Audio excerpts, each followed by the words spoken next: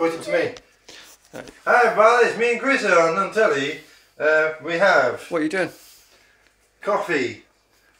This one is called Frozen Dried Coffee. This is the cheapest one. Oh, that sounds nice. So, let's have a try. Yeah, I'll have a cup of that one. Let's try a bit of that. Does it smell alright? No, it smells like gravy. Do you want to try a bit? Not really. Right, I'm going to try this, see what it tastes like. This is me and George's coffee test. Yeah, coffee test. Do not test the decaf because it's pointless drinking decaf coffee. If you want coffee for its caffeine. You don't want coffee for its decaf. It's coffee flavour, it's shit. So that one I'm going to put there. Well, I think this one is a bit nasty. It's got a real tangy taste, real zingy. Ooh, not nice. It would have. It's just freeze dried crap. It's basically. So we're gonna chuck this one away. The coffee farmers, when they're farming their coffee, it's basically the crap off their boots that they just scrape off, dry it out, leave it in the sun. Right, here we go. Tester number 2. Next one. This one. Nescafe. What? Which Nescafe? Nescafe. Oh yeah, right. Next. This one is Nescafe Original Double Filtered. Double, not triple. Let's give it a smell. Do you want to smell it? Yeah. I know what it smells like. I used to drink this one. Not bad. Bit weak, I think. Weak, yeah. It always is. It always is. I never drink that one. Let's try this one. Yeah, it's got to be Gold Blend for me, personally.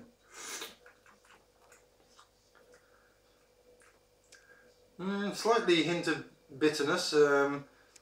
Not really any flavour to it. Just not much. Plain bitter. Not much body. It won't really. Yeah, it'll wake you up in the morning, but it's not real coffee. Yeah, definitely good for waking you up, but no good for taste. Yeah, double filtered's probably better.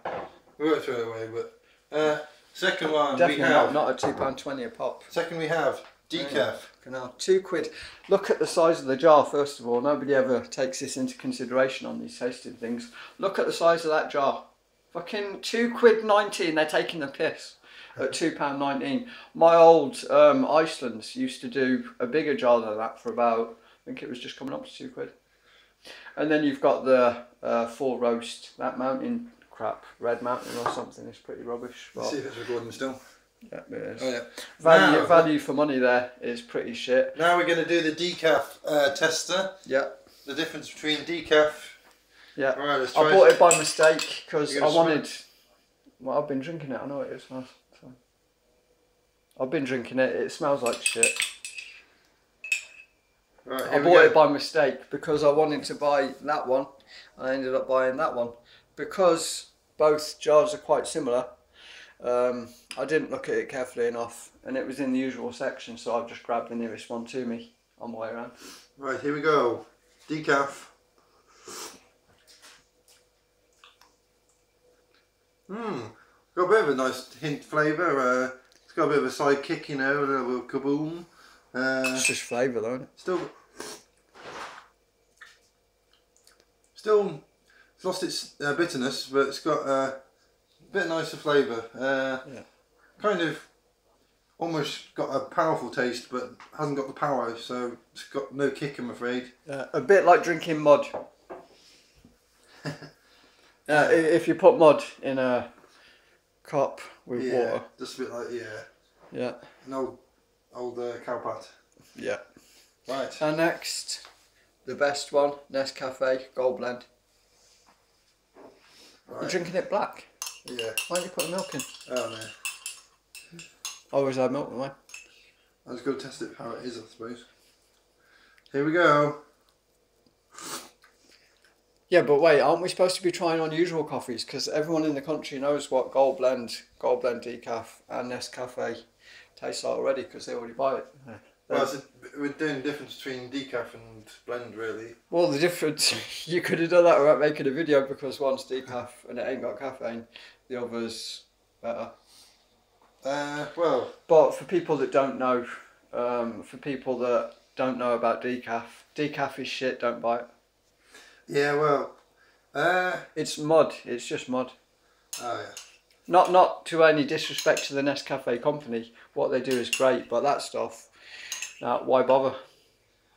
Okay, second test. Second test.